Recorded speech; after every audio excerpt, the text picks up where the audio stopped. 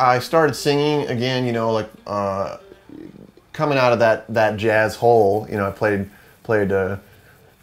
straight ahead instrumental jazz for a long time, and like I said, more recently, I'm going back to those early records that inspired me, like the Chicago blues thing, and you know, it was really just kind of being on the bandstand, playing in groups where I'm playing with a drummer and a bass player, and I'm playing guitar, and so I'm sitting in the rhythm chair, and I would hire a horn player to come and play the melody, and you know, I was uncomfortable having somebody else up there in the lead position because they weren't reading my mind. They weren't playing it the way I wanted to play it, and so there was just this point where I decided, okay, well, I need to play chords so I can play rhythm on the guitar, but instead of having a trumpet or a saxophone be the lead voice, I'll sing, and that'll be the way that I can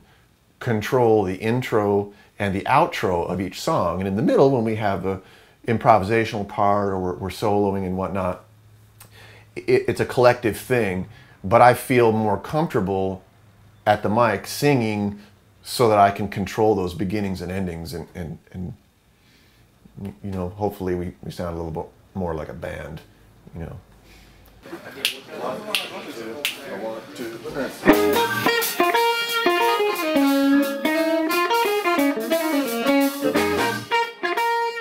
Right now, I've been using my good buddy Ponder East on the tenor saxophone, great tenor sax player here in town, and Aaron Lack, excellent drummer and percussionist. He's also a great jazz vibraphonist.